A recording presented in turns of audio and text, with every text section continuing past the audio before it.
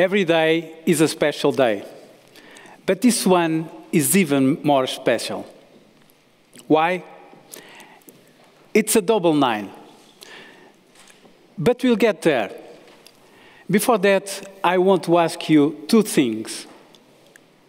What if you could challenge the impossible? What if you could be eternal?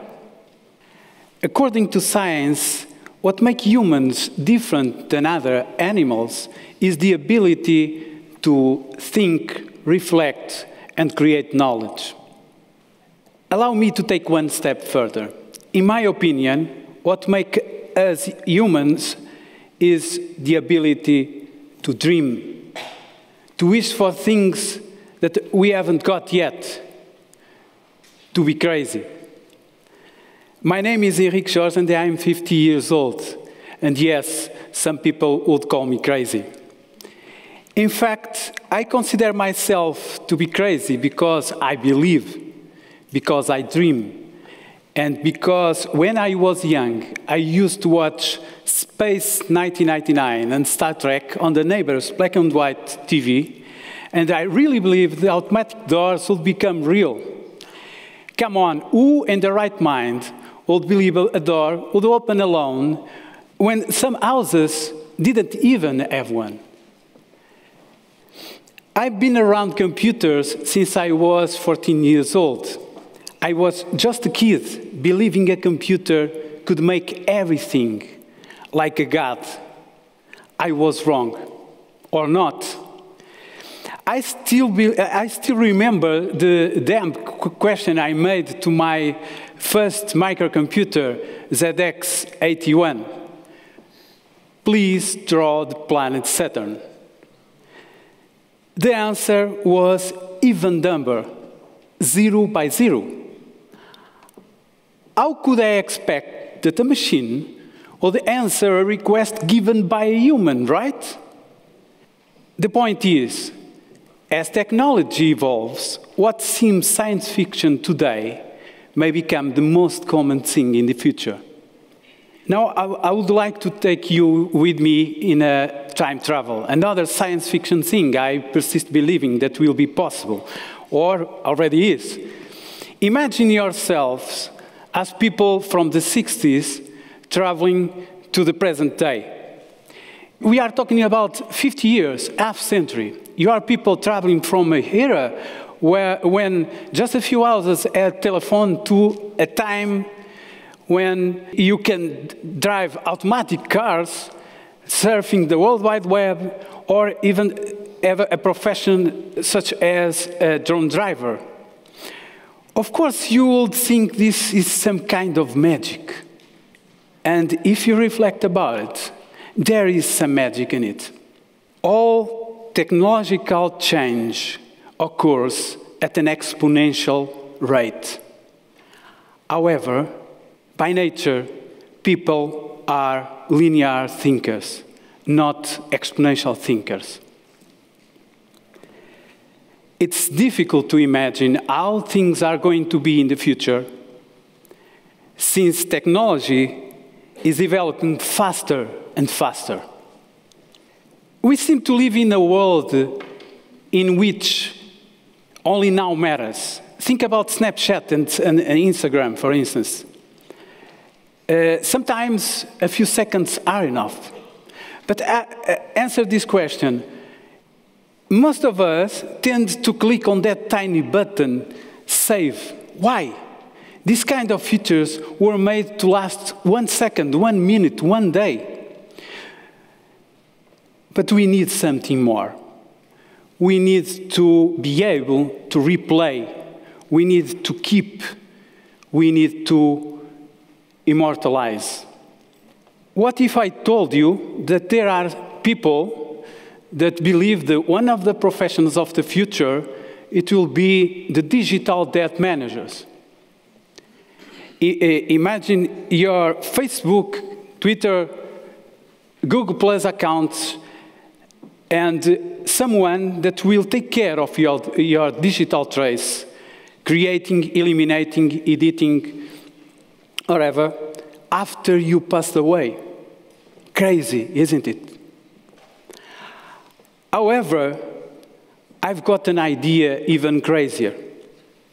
With all the technology we have got nowadays, I believe this role can be played by a machine. The new social network Ether9 was created keeping in mind this major goal: merging human with machine so both could reach some kind of singularity. Ether9 allows users to interact within the network 24/7 through an element called counterpart, which will be active inside the network and will be transformed and in a digital self of each user. Imagine this robot learning with every interaction you do inside the network and become your second half in a digital way.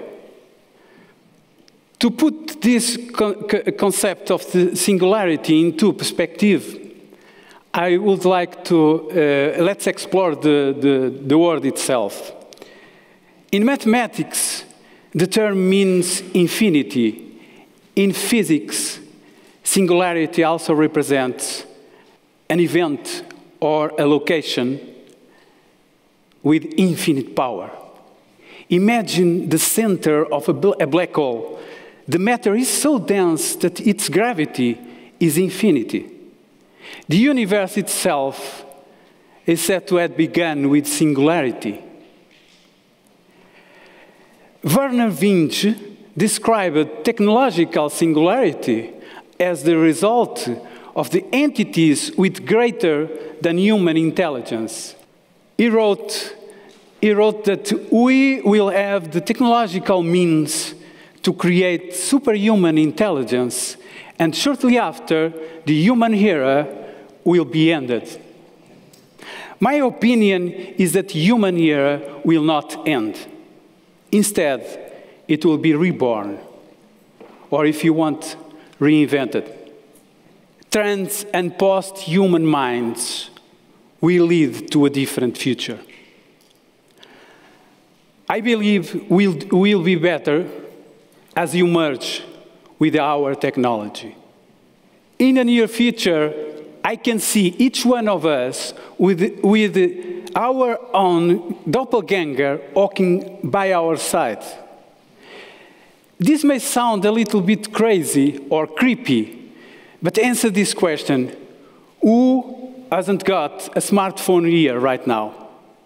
That's right, everyone has some kind of gadgets in the pocket, wrist, head, or ever.